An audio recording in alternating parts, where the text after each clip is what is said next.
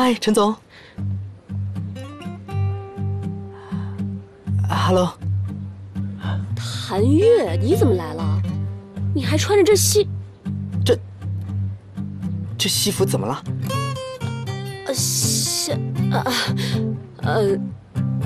挺好看的。我也觉得挺好的。确实挺好看的。在法国，我看上一套一模一样的，就是没有我的 size。对，这个真是太棒了！你看，看这细节，这线条，简直就是天衣无缝啊！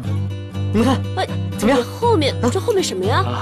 哦，那个大了，我自己改了改。大了，正好啊，这西服史密斯先生很喜欢，他刚好呢想买一件一模一样的，正好啊，你把这件西服送给史密斯先生，我觉得这个 size 他穿应该更合适。这不合适吧？合适。他给了我，他怎么办？他要穿什么？他刚好可以秀肌肉啊，他特别喜欢秀肌肉。哦，脱。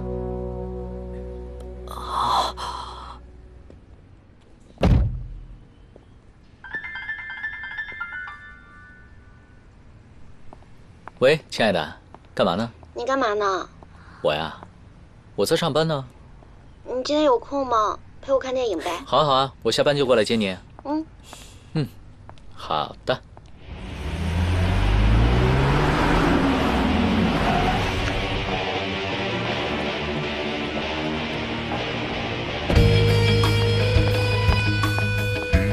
亲爱的，我先不跟你说了。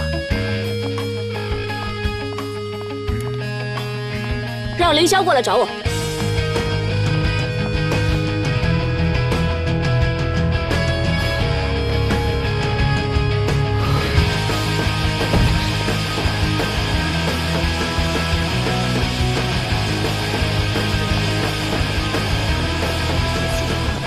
天哪，你干嘛呀？你大白天的，穿成这样耍流氓啊？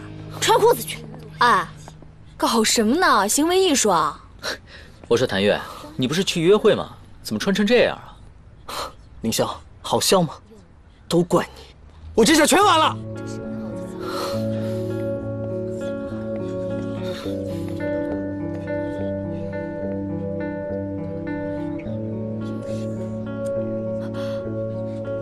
凌霄，陈总叫你上去呢。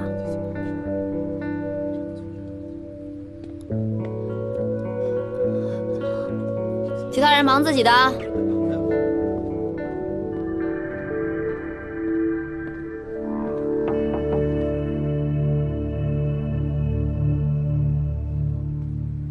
陈总，对不起。凌霄，我知道你参加了国际汽车设计大赛，所以我专门为你约了中国区的执行理事，好心好意想要介绍你们认识。哼，可你倒好，你找了这么一个250来打发我是吧？实在不好意思，陈总，我早上起来不舒服，而且我事先也不知道你的安排啊。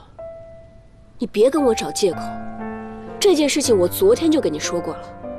还有那件西服，是我特意找人从法国带回来的，你自己看看，被那个谭月搞成什么样子了啊！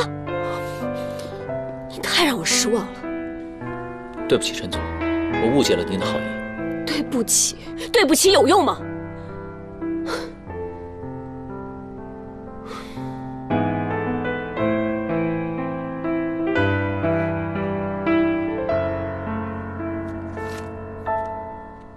这样吧，今天晚上你陪我看场电影，我就接受你的道歉。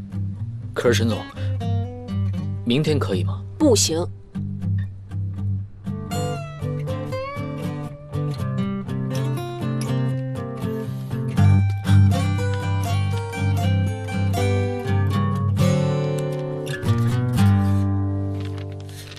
你们聊得怎么样了？他说让我陪他看一场电影，就一笔勾销。什么？看电影？真的假的？真的。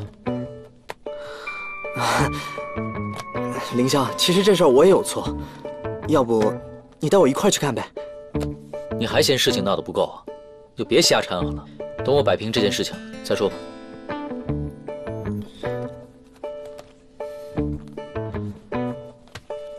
不过，这看电影归看电影，可别太晚啊！家里面还有魏巍在等你。哎，我说凌霄啊，你可真是情场高手啊！这家里红旗不倒，外面彩旗飘飘啊！有完没完啊？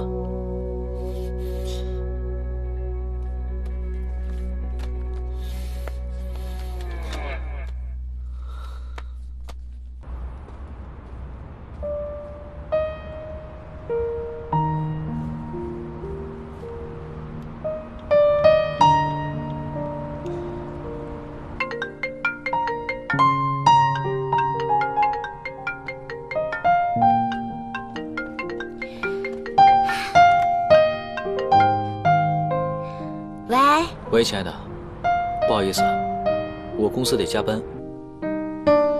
啊，为什么你要加班啊？等我下班之后再给你打电话吧。好吧。拜拜。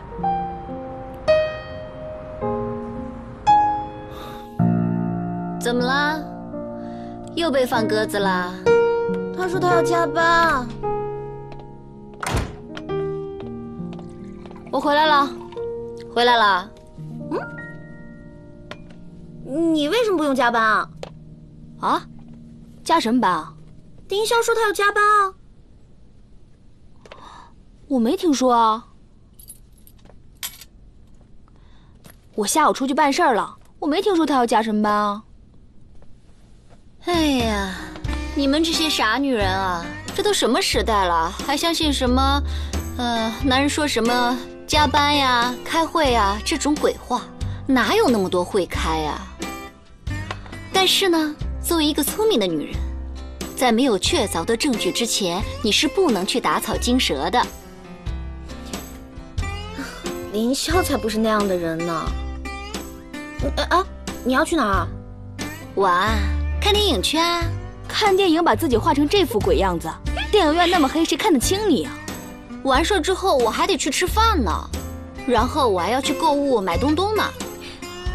哎，不跟你说了，我要去收拾东西，再见。那我们两个也去看电影吧，我票都买好了，要不去浪费啦。好吧，那今天我当你男朋友吧。